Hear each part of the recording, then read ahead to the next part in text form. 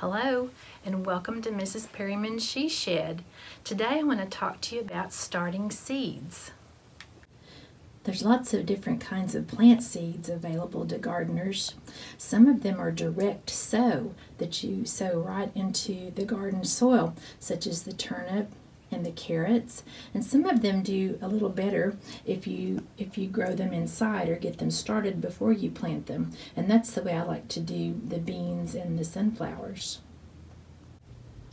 So here's my little garden I have going inside. These are all started from seed, and these are probably about three to 4 weeks that they've been in here, and some of them are growing lots faster than others. Some of them like a little bit warmer temperature to germinate, and so that's why some of them are further along than others. So these right here in front, these are different kinds of beans, and these are climbers, so they actually are called pole beans, and so they'll need some type of trellis to be able to grow up and wrap their tendrils around, and we'll have some tasty green beans coming from those pretty soon. Over here, these are some zinnias and some cosmos and some sunflowers, and I like to grow flowers in my vegetable garden too, because I think it kind of distracts the bugs sometimes, and they will pick on the flowers instead of my vegetables. Over here we've got some unusual varieties. This is a lemon cucumber, and so it's kind of round and yellow like a lemon, but it still kind of has that cucumber taste. And then this is basil, and so that's always yummy to make pesto out of in the summertime.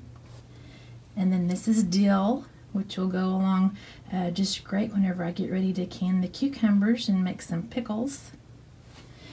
And right here I'm trying something new. I've never done this before, but these are sweet potatoes, and I've cut them up, and I guess you probably have seen sweet potatoes growing in pots with the great big bright green leaves, and so that's kind of what I've got going on here, but they have to root before I plant them, so this is kind of an experiment, so I'll let you know how that turns out.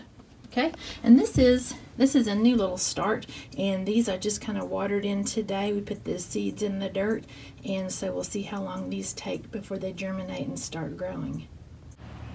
Well, let's go on a little field trip over to the garden.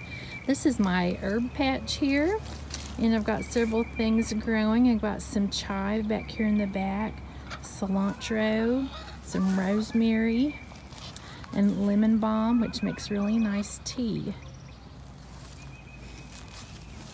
And then this is a blueberry bush. I'm hoping that it's going to make lots of blueberries this year. There's lots of blooms.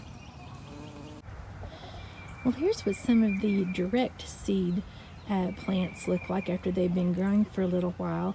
This is carrots, and carrots took a little bit longer to germinate outside than some of the other things, but they're growing now.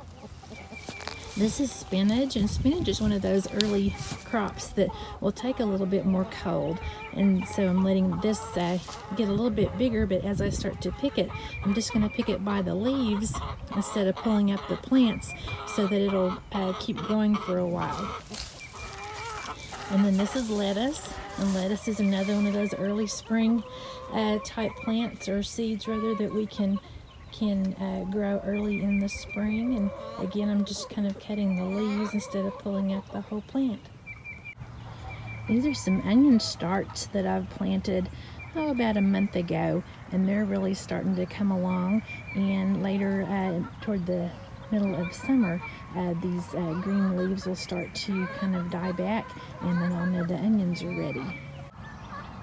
We just got the tomatoes out yesterday, so these guys are pretty small right now, but it won't be long and they'll be great big. Does anybody know what these are? This in the middle, these are cabbages. And then this right here is going to be broccoli pretty soon. And these are from a plant family called Brassica.